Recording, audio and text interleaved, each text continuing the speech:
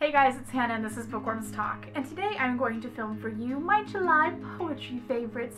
Not a lot of them this month, so this is going to be a really fast video, so I could draw this out, but I'm not going to. Let's just go.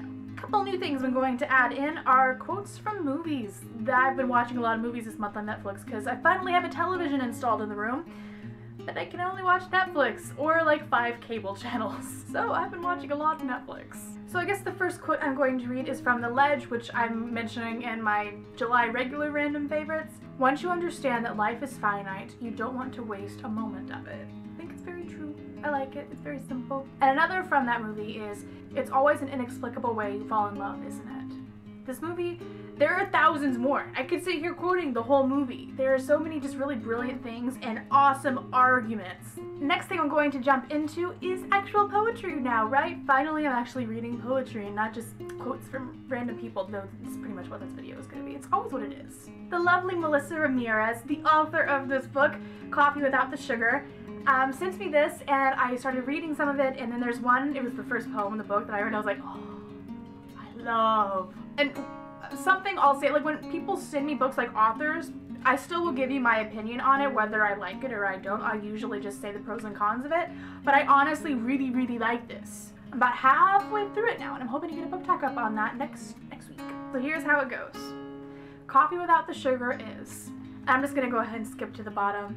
The last 2 lines, my favorite lines. Love is a full moon. There's always someone looking for a better view.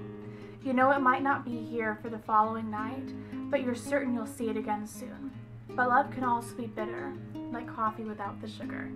It's so simple, and I love it. It's a simple thought. Like, what is that saying that I always go back to? Simplicity and complexity and simplicity, and it's just really eloquently said.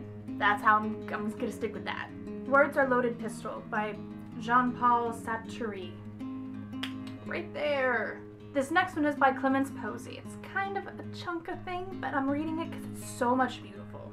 So much. I am not fascinated by the people who smile all the time. What I find interesting is the way people look when they are lost in thought, when their face becomes angry or serious, when they bite their lip, the way they glance, the way they look down when they walk, when they are alone smoking a cigarette, when they smirk, the way they half smile, the way they try and hold back tears, the way when their faces say what they want to say something but can't, the way they look at something they want or love.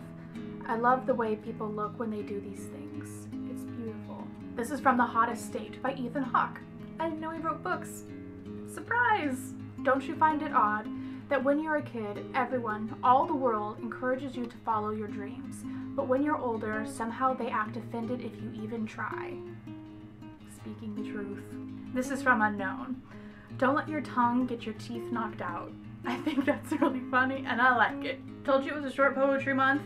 That's it. Too much Netflix, not enough reading. I did finish Beautiful Oblivion though, and that should be up right around the time that this video, along with my random favorites, gets up, so keep an eye out for that. Check the description, check my main video thing. It should be there. It should be there, let's be honest. I'm gonna be editing like crazy. So yes, that is all, and I will see you guys later next month with hopefully more poetry? Let's hope. I'll see you guys later. Bye. It's always an word she shouldn't have said. Oh. I can't read.